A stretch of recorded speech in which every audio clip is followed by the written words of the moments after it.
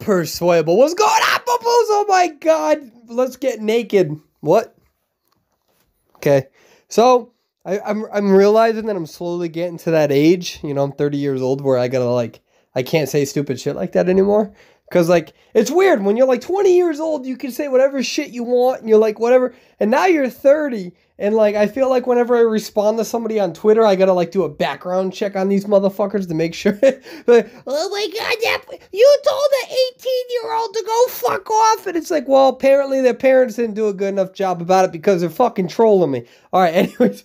So, this is a legendary rank mode match. And I'm going to show you how one fuck up, completely ruins the match for me, right? There's things that I can do better. You know, that's always a theoretical thing. There's always things that you can do better. But it shows you, I feel like I play pretty dominant in this match, right? And there's no Lizard player, there's no Luchino main that will tell you you're going to always hit your jumps. It's just not a thing. It's so if you ever come across a Lizard player, right? A Luchino, who acts like they hit all their jumps.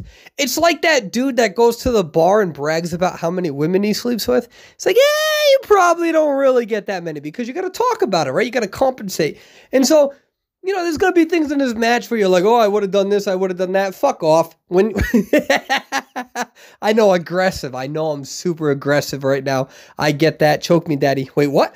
But the point is, this fucking video is a disaster. The point, though, is that you're never going to play perfect 100% of the time.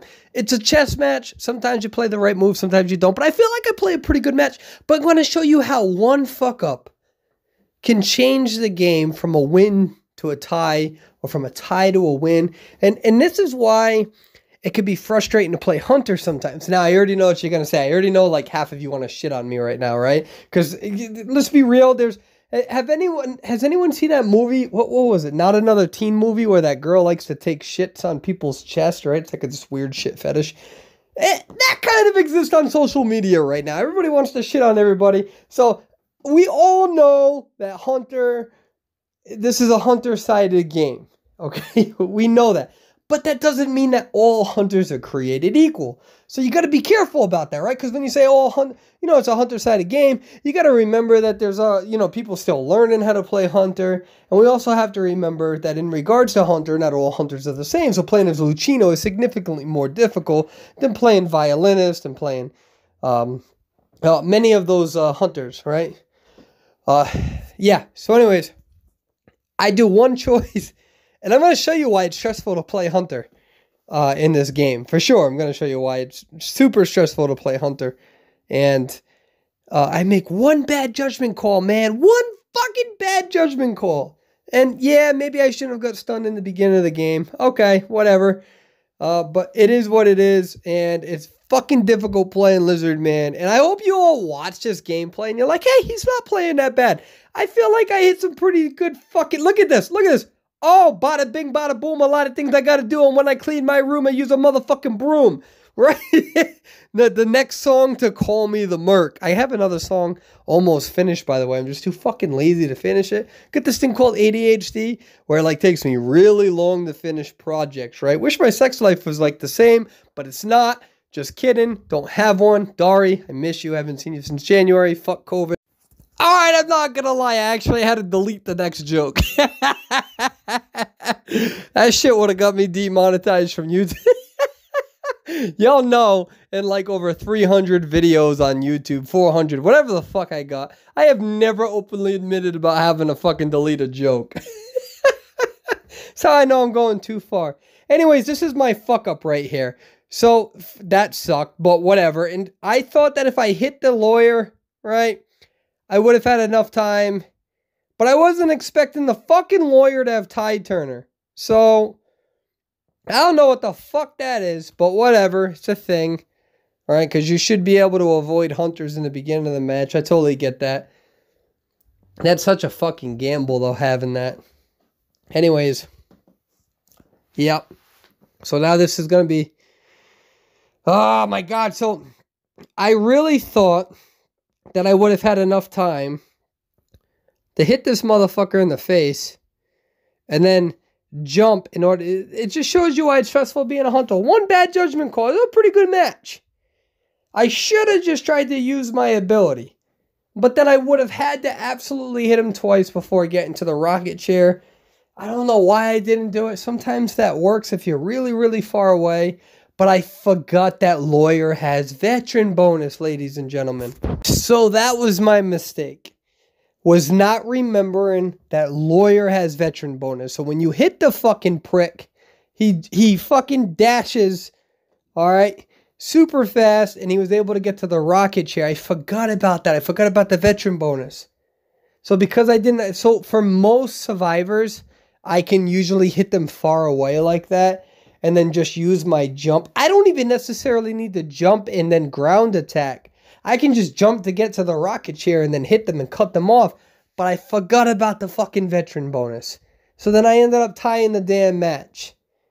I felt like I played pretty good, right? I know some of you I'm not going to satisfy, right? This is just the fucking, the nature of YouTube, right? We all watch videos and we're like, oh, I could have done better. By all means, you probably could have. I'm not a fucking pro at Luchino. But man, oh my God, dude. Man, that was one of those matches where I just had to leave post chat before I write some stupid shit. You'll ever get like that? You know what I mean? Like, I'm not perfect, right? I know some of you, guys, you guys know me. I try to be completely honest on YouTube. I fucking lose my shit all the time when I lose. So something like that, a match like that, I'm like, man, fuck that, yo. I'm leaving a damn match. I ain't obligated to write anything and write some stupid shit like, oh, you're like, I wanted to write, who the fuck carries Tide Turner as a lawyer? But I get it. I understand the strategy behind it. Now, if you're watching this match, I don't know. I feel like I had to have a decent match where I like do something with my life. I'm not playing that bad with Luchino. I really do enjoy him. You know, one of the discussions that happens, you know, here's the thing. With Luchino, you really have to play mind games as a hunter. I still think that Luchino is one of those hunters that takes the most amount of skill in regards to mind games. I think that there's other hunters that require a lot of skill as well. But I mean on a high caliber level. And I'm not suggesting that I'm on that high caliber level yet. Or that I ever will be, right? I'm just showing you some legendary rank mode gameplay, or at least the first match, right?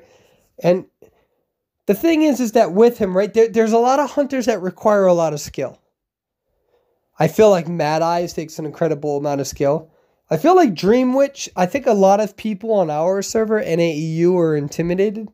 But once you get Dream Witch down, you do a pretty good job. You know, it's just about getting familiar with the controls. Whereas Luchino is all about, like, I'm in your face. Everything is about a chess match in terms of tight kiting, right? Your skill, like when you jump up and you decide to land, like as an example in high tier, if you throw a pallet down, I have to make a choice. Do I take the pallet down right away? It depends on the pallet, right? And your location. It also depends on your survivor and if you have stuns. Do I jump up in the air and immediately come down? I'm not talking about using my skill, my area of effect attack. I'm talking about that early game strategy where you jump up and you can immediately come down. Do you do it on the same side of the pallet and hope that they vault and then you can hit them? Sometimes you can terror shock them. Or do you jump on the other side of the pallet and immediately land down? We're talking early game.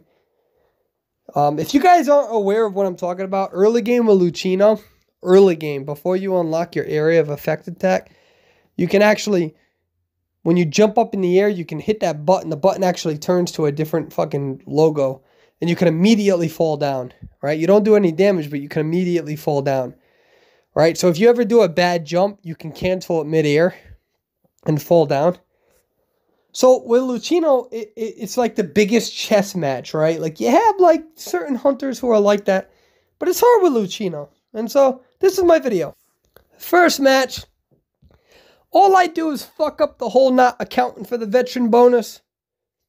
Second match is me being a YouTuber, accounting for my lack of ego. My lack of game. Almost like I have to validate my existence by throwing in some good gameplay. Anyways, thanks for watching, ladies and gentlemen. I love you. Have a good day. Bye-bye now.